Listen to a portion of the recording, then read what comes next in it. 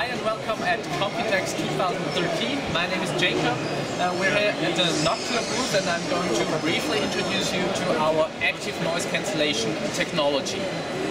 Basically, the principle behind active noise cancellation is to use one sound wave to cancel out another sound wave.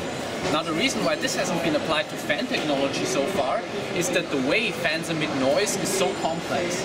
Fans put out these rotating pressure fields, so when you want to do active noise cancellation on a fan, you have to make sure that you match these rotating pressure fields. Now the brilliant thing about the Roto sub technology that we're using is that we can employ the fan impeller itself to create the anti-noise signal.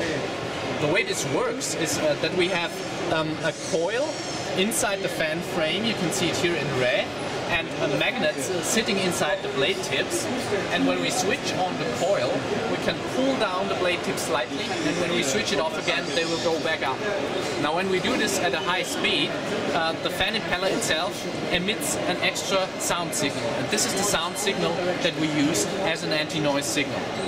Now the advantage of this technology is that this anti-noise signal will have the same rotational pattern as the original noise signal of the fan, and it will come from the same source.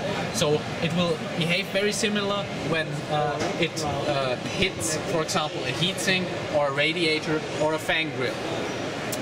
Now the prototype we're displaying here is the world's first CPU cooler with active noise cancellation. It's actually almost ready for production. We have the active noise cancellation fan sitting sandwiched in between two fin stacks. The cooler is based upon our popular NHD14. And with the prototype we're already seeing very promising results. We can match the performance of our popular NHD14 dual fan, dual stack cooler at much lower noise levels, or if we go for the same noise level, offer quite a significant boost in cooling performance.